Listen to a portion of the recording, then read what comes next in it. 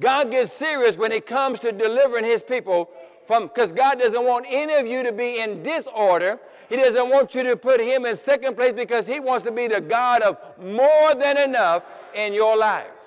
So then he turned around and got them delivered out of Egypt, but Egypt wasn't delivered out of them.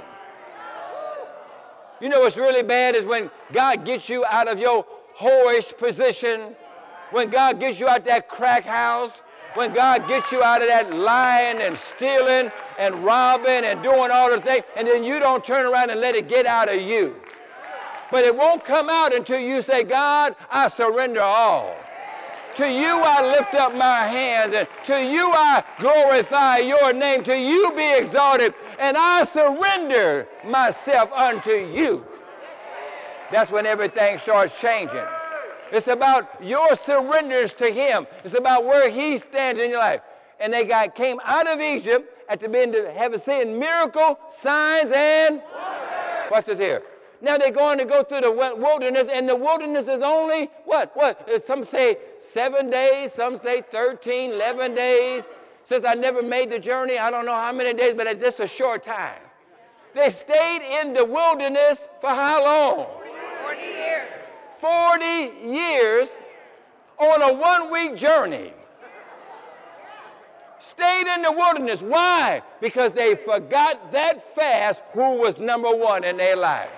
They forgot who delivered them. They forgot who brought them out of darkness into the light. They forgot the blessing that God had already done for them. God, help us. Help us not to forget where you brought us from. Come on, help us not to forget where you brought us from. We owe you everything. No, it might not be right now. Maybe everything ain't going the way you want to, but God, you've still been good to me. You've still been good to me. I might not have everything I want, but God, I still got you. And if I adjust my attitude, I know you can change my situation in Jesus' name. Because come on, if it wasn't for the goodness of God, you wouldn't have nothing right now. Come on, I owe him everything. I owe him everything.